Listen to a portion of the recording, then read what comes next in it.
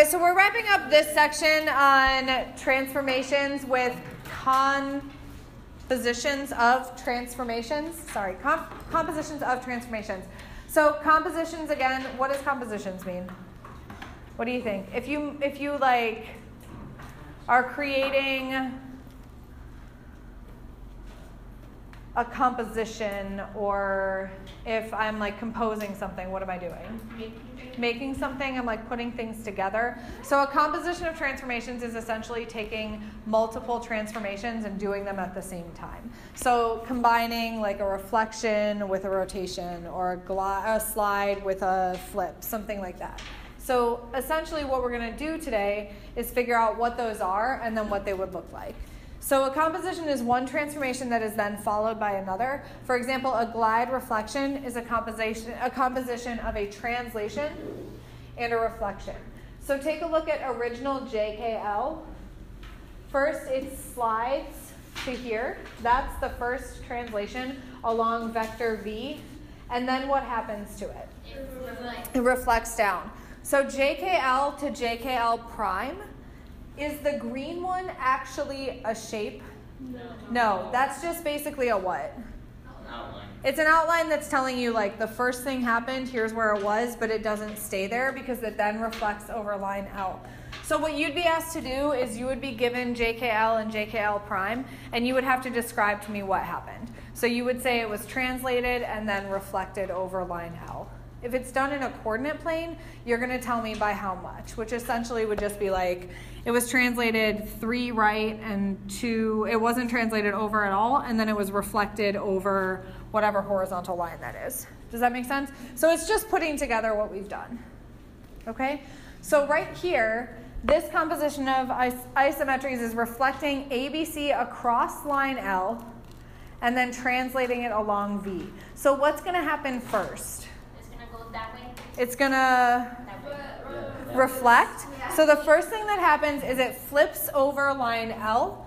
So if I flip it, it's going to now look like B prime would be right here. Give me a second.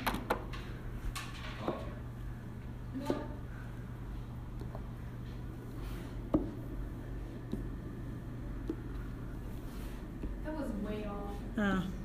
No, like... That was way off, yeah. All right, so B prime would be like right here. Now it's not going to work at all. Good. All right, much better. Okay, and then C prime would be up here, and A prime would be down here. Is this an actual thing, though? No, because then I have to do what with it? Translate it where? Up to the... That way, which, if we're talking directions, would be north and east. Good, northeast. And it's going to move as long as the vector is. So this point B is going to end up here. This is B prime. Nope, this is B prime. So this would be C prime. Then point B is going to end up right here, B prime. And then point A would be down here, so A prime. So this, so it goes the length of that vector. So then we would take away this one, and that would be our composition of transformation. So 2 things happen there. You have to erase it. You don't have to, just make sure this is the one that gets marked prime, because that's your final answer. Like if you need to draw the in-between, that's fine. All right, for the most part, you're doing them on a coordinate plane, and again, it's a lot easier when it's on a coordinate plane. Okay, so if RST has vertices R12, S14, and T -3,4, if I want to rotate it 90 degrees and then reflect it across the y-axis, what would happen? So here's my initial points.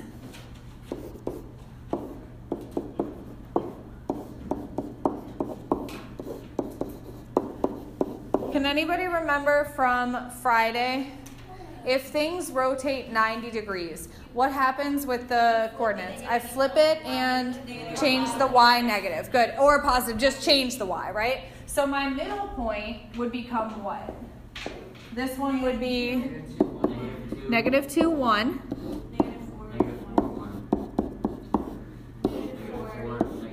Good. -4, -3. So that's after the 90-degree rotation. Okay, and then my last one, which would be my prime, when I reflect it across the y-axis, so y-axis is the vertical, which means it's folding over that way. So what changes then? The x becomes, do the numbers change or just the sign?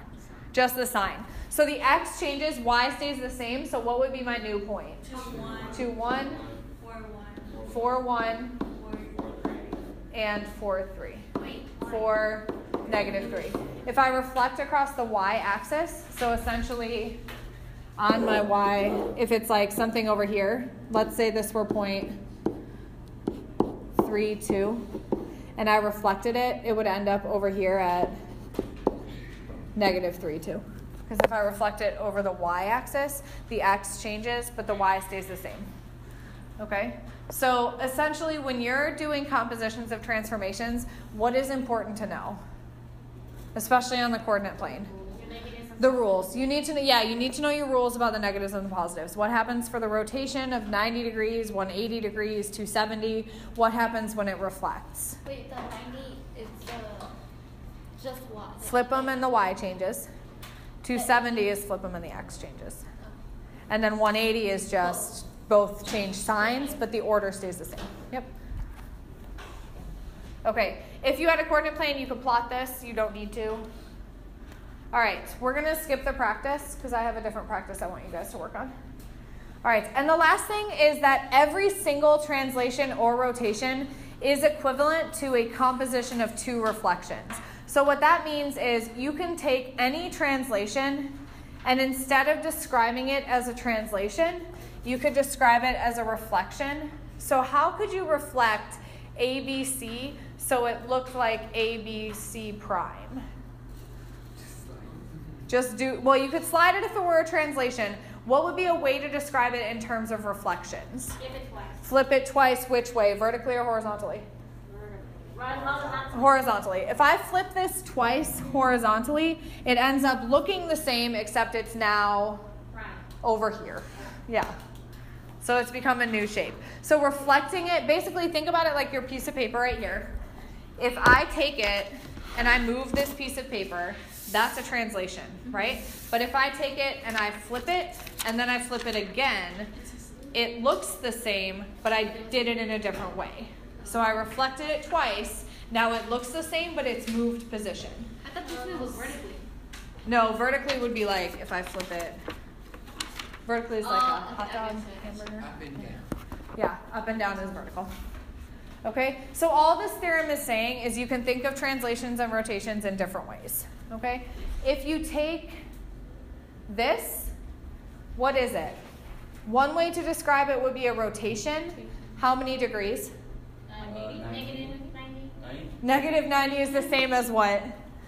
270. Okay, so we could describe it a couple different ways. We can describe it as 90 degrees clockwise or 270 degrees counterclockwise. Or how else could I describe that? A flip which way? Vertically, how many times? Twice. How do you know it's twice? Why isn't it just once? Because it wouldn't end up in your thing. Because then it would be like. Because if you only want the little points over here and then plug it. Okay, if I flip this once, where's F prime? At the bottom where F prime would be on the bottom, but I need F prime to be where? On the top, so you have to flip it twice. Okay, so essentially, again, it's a rotation, or you can think of it as a reflection. It's just thinking about things as different compositions of transformations. I used to like this. and I don't. Okay, you will again. All right. Okay, so I want you guys to do the exit ticket, and then I have something I want you to work on that's all on coordinate planes. And I didn't want you to do it on your boards because drawing coordinate planes is a pain, I think. So I gave you a sheet to do it that has coordinate planes on it. So that's what I want you guys to do for the practice. You can do the exit ticket first so that you're done with it, and then do the practice. Either one is fine with me.